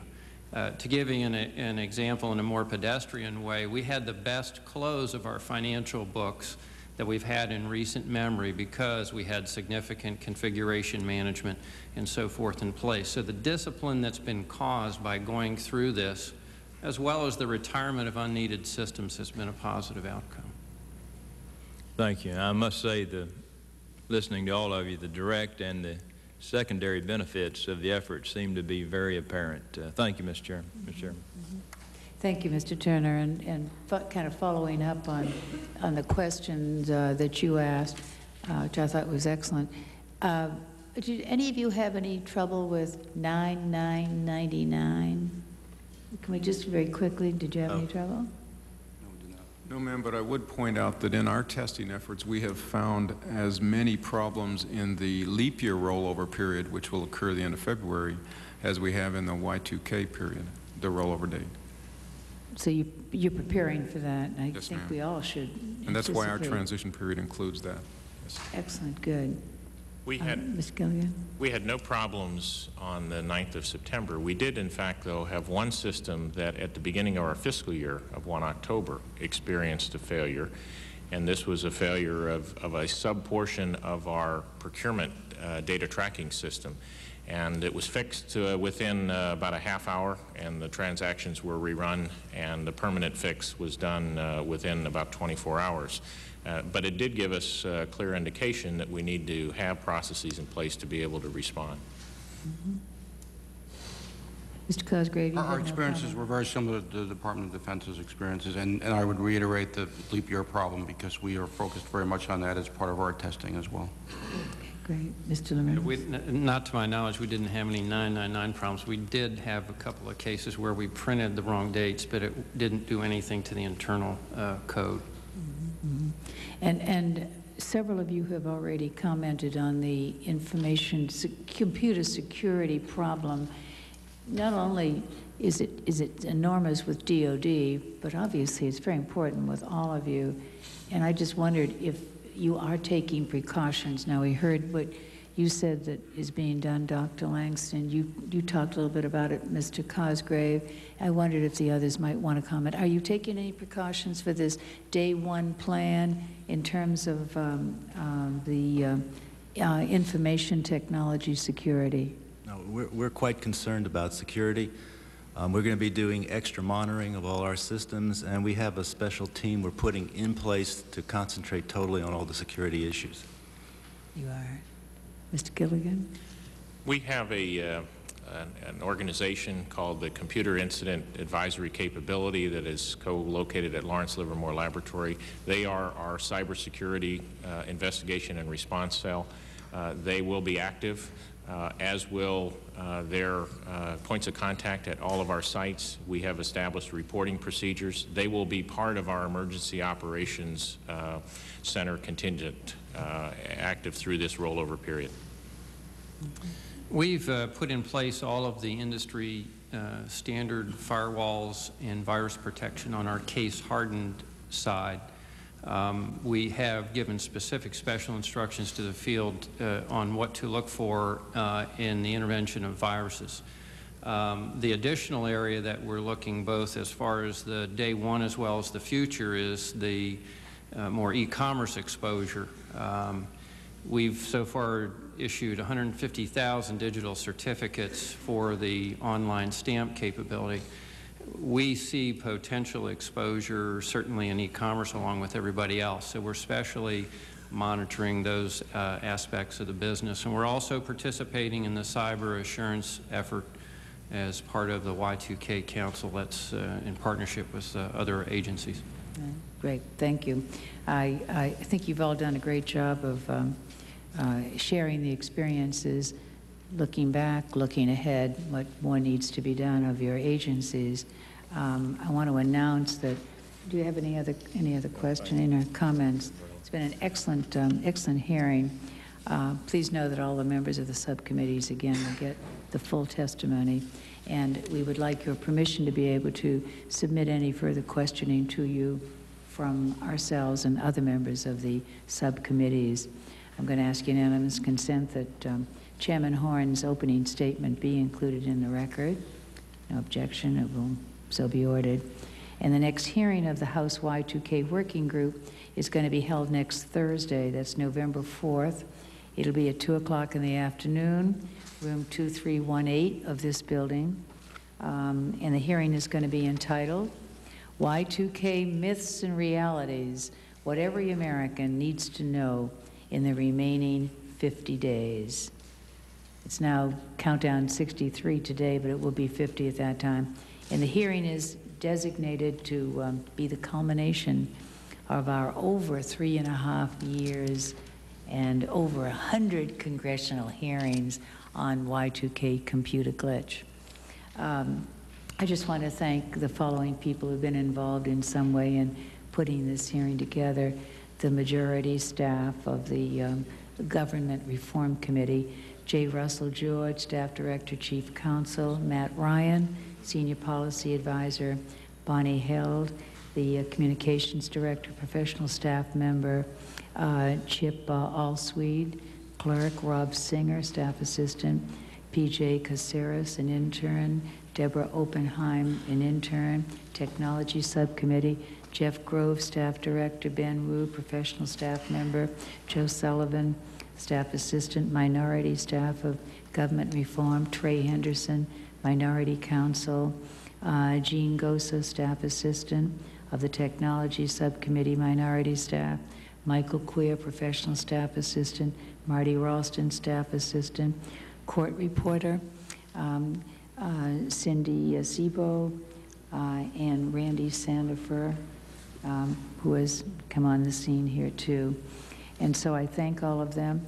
I want to thank Congressman Turner for being with us for the entire hearing. I want very much to thank both of our panels. We appreciate it very much. Thank you very much.